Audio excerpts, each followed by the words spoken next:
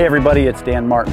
Today's video is going to be on what I call backswing essentials. Haven't done too many videos on backswing. I know some people have requested it, so we're going to get into that a little bit. We're going to do a little bit with my pro, but I'm just going to give you a little bit of understanding of the backswing and just even a little history of my own golf swing, which has really improved over the last 5 years quite a bit.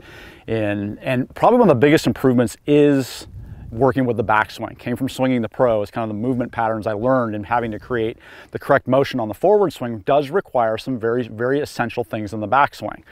And I think a lot of golf instruction, particularly in the last, not recently, but kind of going back, 10, 20 years, really started to get people this idea you needed to restrict your backswing to get power. And I think that even kind of messed me up in my kind of younger teaching days, and probably messed a few people up along the way, so I apologize. But anyways, my tendency always has been in backswing is to kind of get going, but to never really fully let myself turn. I'd try to resist with my lower body, and then my upper body would kind of stop turning, and then my arms would kind of fold in just a little bit.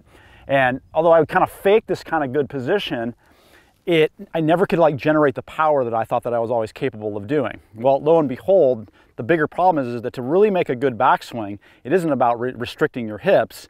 It's actually about getting the biggest turn you possibly can.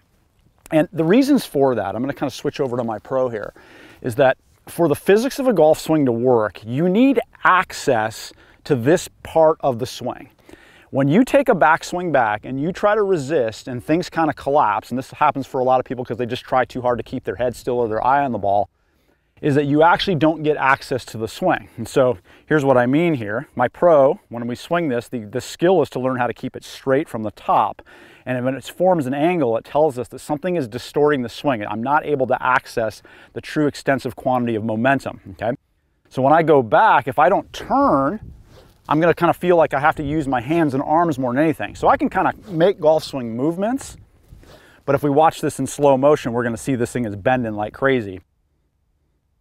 For me to learn the skill of the pro, I actually have to make a deep turn like so to get this thing to wrap around. So then I can really have the skill of getting it to line up. And what invariably happens is you start learning is like, wow, I actually turned so far, I can't see the ball that well. And then I'm able to really feel some of the pieces of the downswing that are the keys to really getting it going correctly. Players that don't make a big turn, I don't care how hard you try to use your lower body to get it going, you just don't have enough time and enough room to actually create really good sequencing. So a big turn, I let this thing wrap around. At the top of my swing, you should be able to see my kind of upper right lat here. If you can't get here without your foot coming off the ground, you should let it come off the ground. And I know a lot of people that follow me on YouTube are older. You need to learn to let this go, because what you're looking for in your golf swing is likely, because I see this all the time in people that purchase my product, they just simply don't turn enough. To get the swing to work, if I make a big turn, then I'm good to go. So that is the most important essential of kind of getting a good forward swing is learning how to turn. Now, do I care on the backswing exactly kind of the plane of your arms and how perfect that goes back? I would say no for most people, but as you get better and better, our backswing should really go back on a really clean line as well. Because a backswing actually, if you really break it down, is a return from a forward swing. A swing is like an oscillating motion that goes back and forth and never stops, kind of like a pendulum. So the return motion actually is my backswing. So if I have enough momentum on my backswing, it tends to carry me to the right spot and gets me a big enough turn. Now, a couple other details that aren't really related to the pro, but I'd say if you changed one thing, if you could just get that bigger turn and find some way to get it where you got all the way back, you have access to your swing. The other things that I would work on in your backswing would be some of my preferences. A lot of people, they see me swing the pro and they see my arms collapse. Well, I don't hit a golf ball from here. That's just to get the rope to work and to understand the physics of energy transfer. My preference is, though, as I take a big turn, we want to make sure we turn so big that our arms actually don't have to go so far.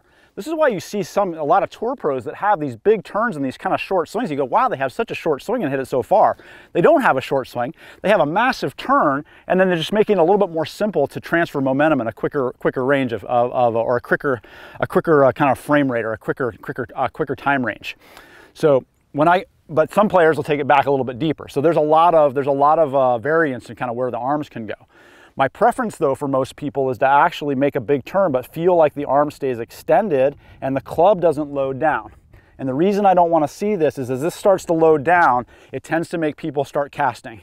So I want to get to the top of the swing. If I feel like this is lighter and underloaded, when I make my motion, there's a lot less resistance here and I can get the club going a lot faster. All right, here is a bad one going back. You can see that I don't really turn.